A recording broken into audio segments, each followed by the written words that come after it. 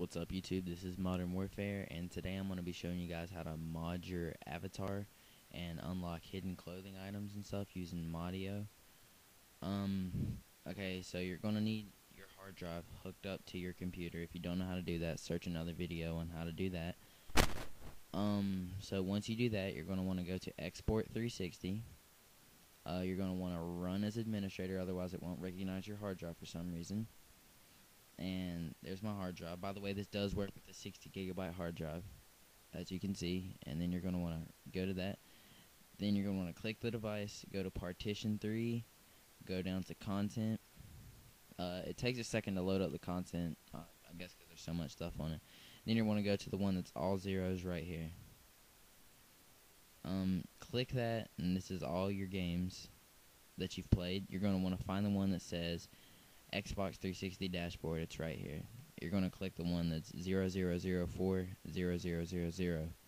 Click that and take the avatar data right here, and you're going to click and drag that to your desktop. Then you're going to want to minimize out of xPort 360 and open up Modio. Modio takes just a second to load at about 10 seconds.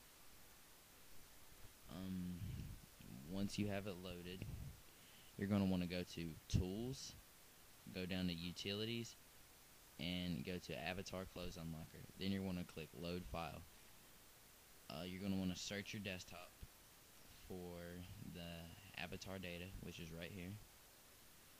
And then you're going to want to click Unlock Everything. Once you've done that, you'll get this little message. You can read it if you want.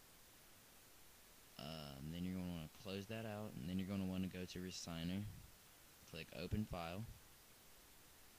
Then you're going to want to load the same file that you just unlocked everything on, and click Rehash and Resign. Now right here it'll say Rehashed and Resign. Wait for it to go back to Xbox 360 dashboard.